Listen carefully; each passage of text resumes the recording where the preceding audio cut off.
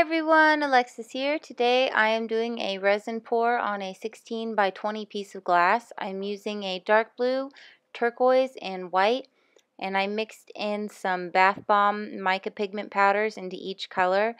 I love the way the bath bomb pigments really make the resin sparkle. There's a little video at the end showing that, and other pictures showing it after it's framed and also outside in the sunlight. I love the way this piece turned out. I always say this, but I don't think that pictures and videos can do resin pours justice like seeing them in real life can. They're just so much better in real life. I'm using Pro Marine resin for this pour. It's a 1-to-1 resin, and I also have some latex gloves, and the 91% alcohol you see here goes onto the rag, which helps to keep my hands and my tools clean. I don't actually put that into any of my paint. I really wanted this piece to have an ocean theme to it. I'm doing the Strawberry Swings show at the end of this month, and I really want to have an ocean collection for it. So this is the beginning of it. Let me know what you guys think of the piece in the comments. Make sure to check out the pictures and the videos. They're really great. I'm super in love with it, and I would love to know what you guys think.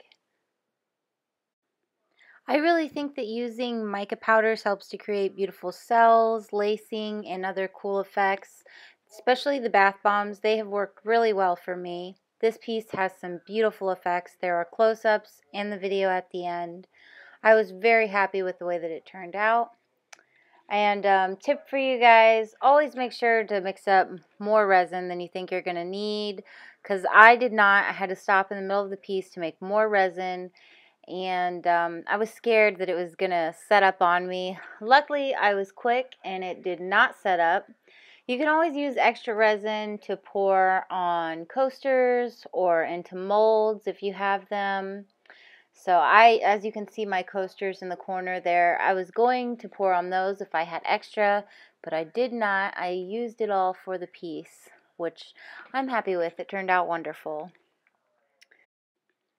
If you guys like the art and you like the video, please give me a thumbs up and hit that subscribe button. If you would like to see more of my art or better pictures of art that I have done, you can always check me out on my Instagram and on my Facebook. They will be linked in the description below, along with all the materials that I have used today and links to some of them that you can buy from my Amazon affiliate link. And also, my Instagram and Facebook will be on the last slide of this video. Thank you guys so much for watching, and as always, have a great day, guys.